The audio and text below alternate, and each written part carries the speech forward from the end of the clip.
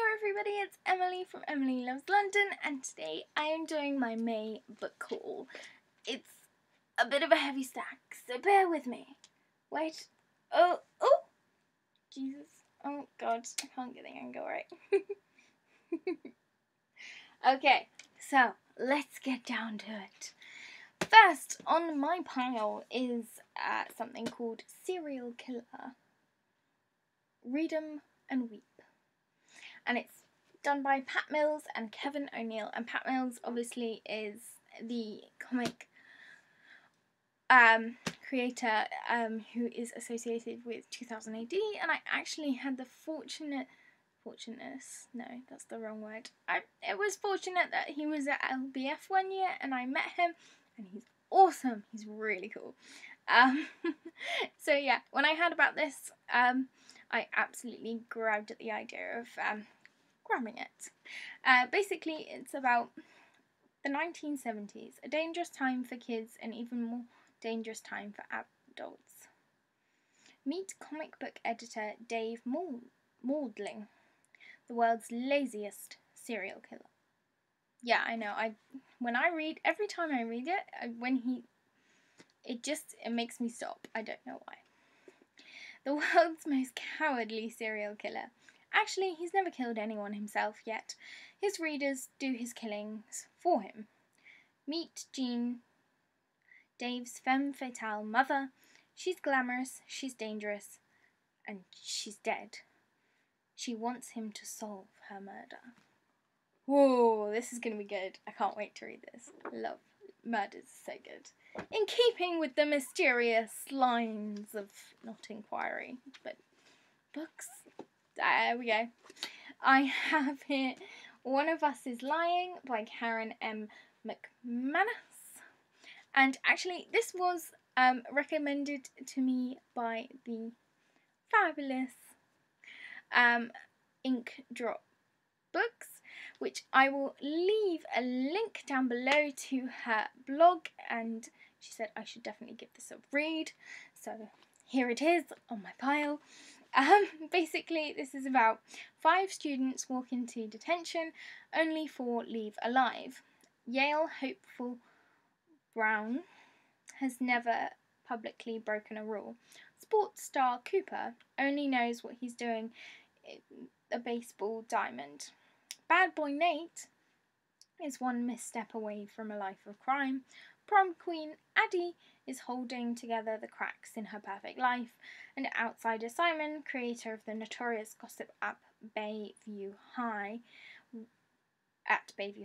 won't ever talk about any of them again. He dies 24 hours before he could post their deepest secrets online. Investigators conclude it's no accident.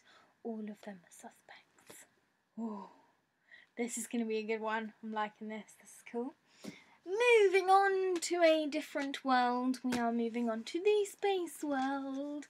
And this is Lost on Mars. And it's by Paul Magrs. Absolutely stunning cover. Love this. This is so cool. Basically, this is about May once said, Mars doesn't want us here. This whole world wants us to go back to where we came from. The planet is rejecting us and trying to kill us off. Oh dear. Laura and her family are 3rd generation settlers on the Red Planet, clinging to life on a small holding in a desert landscape, surviving storms and rumours of sinister disappearances until one night Laura sees the dancers. When tragedy strikes, Laura and her family set out to seek a new life across the plains, but none of them are ready for what they find. That sounds really cool. Can't wait to read this. It's a bit big, but I cannot wait. Next, I have something I've been anticipating for a very long time, and it's finally in my hands. Look, I'm giving you a sneak peek. What is it? It's called When Dimple Met Rishi, and it's by Sandhya Menon. I'm sorry if I butchered your name. So sorry. Um, meet Dimple. Her main aim in life is to escape her traditional parents, get to university, and begin her plan for tech world domination. Meet Rishi. He's rich, good-looking, and a hopeless romantic. His parents think Dimple is the perfect match for him, but she's got other plans. Dimple and Rishi may think they have each other figured out, but sometimes when opposites clash, love works even harder to prove itself in the most unexpected ways. Oh, this is going to be a good summer read. Although, I would say the weather in London is not depicting summer at the moment. We need to change this weather. Change it. I can't stand this rain. I need some sun. Anyway, next on my list is Aurabel by Laura Dockrill. And I read Lorelei a while ago, and I actually have to put up my review, so this is reminding me to do something. And I absolutely loved it, and she says it's not really a sequel, but it's slightly like a sequel, but it's moving on to a different person in the same world, basically.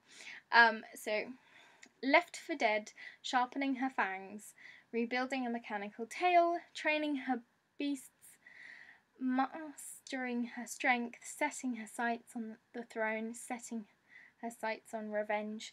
2 years after Lorelei surfaced in Hastings, the well has become a hotbed of underwater politics. Tension below threatens to break up Lorelei's quiet life on land as a normal teenager, and dangers lurk even closer for the everyday Mer and Aurabel, a plucky Mer from the wrong side of the trench. Better watch out. Ooh, sounds great. I can't wait to read it. Next on the list is from something from an event I went to, which was basically 3 authors of Quirk books, the publisher, and this one is called Wonder Woman. Wonder Women. God, can't speak. And this is written by Sam Meggs, but the illustrations, because there are quite a few of them in there, is done by Sophia Foster Dimino.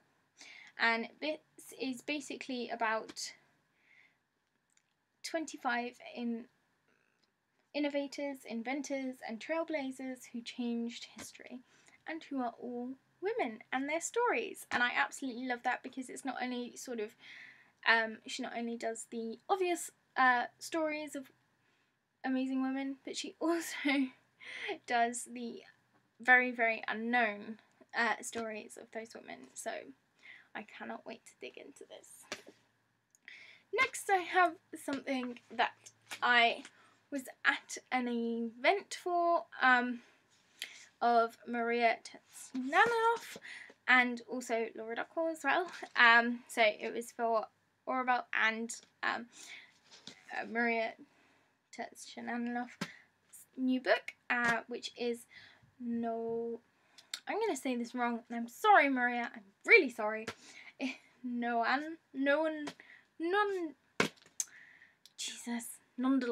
I'm going to say Naondel.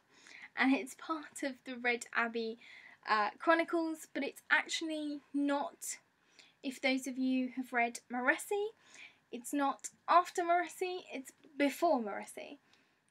So, yeah. But she says to read Moresi first and then this one. So, just there's some little advice on the reading.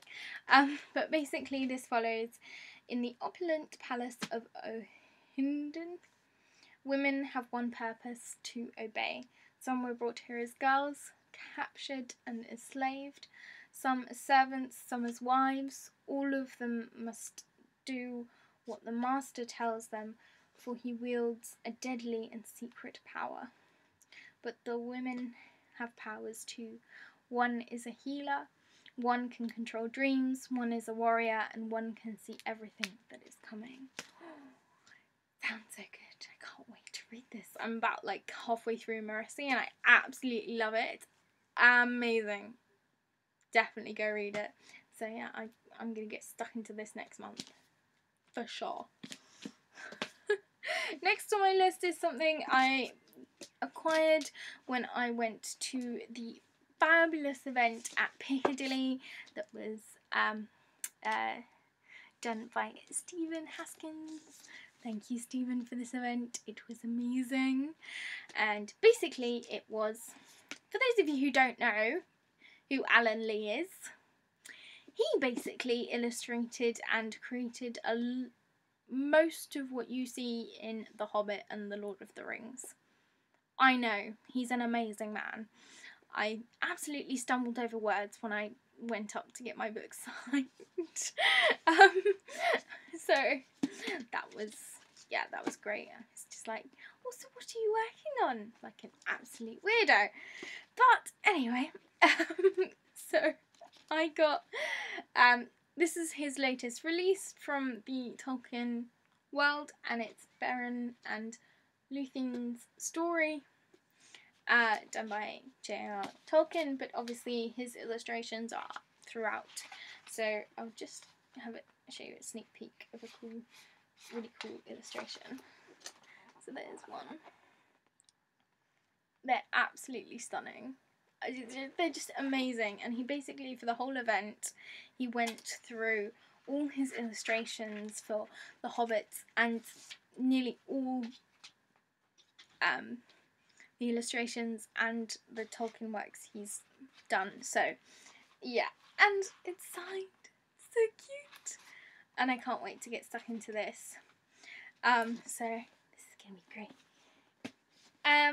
Last but not least, I have, here we go, this oh, I can't speak. Just can't speak today. The Spectacular Sisterhood of Superwomen. An awesome female characters from comic book history, and this is by Hope Nicholson. And I met her at the Quack Book event, which is the publisher of this book, and she very nicely signed it. So cool. And I absolutely can't wait to read this. So basically it's a bit self-explanatory. It's a history of women in comics, and obviously she couldn't do every single woman, but she ranges from comics from the 1930s all the way up to modern day, and those famous ones like Wonder Woman and stuff like that. So yeah, this is going to be a great history to read. It will also give me a lot of like more understanding of the comic history, and also women's part in that history. So yeah, I cannot wait to read that. And that is everything on the list pile, whatever you want to call it. I hope you enjoyed this video, guys. Give it a thumbs up if you did, and if you are new to my channel, you can click the subscribe button below to see more of me talk about books, films, TV shows and comics. And I hope you have a fantastic day, although it doesn't look like it here in London. I will see you again soon for another video. Bye guys, keep geeking!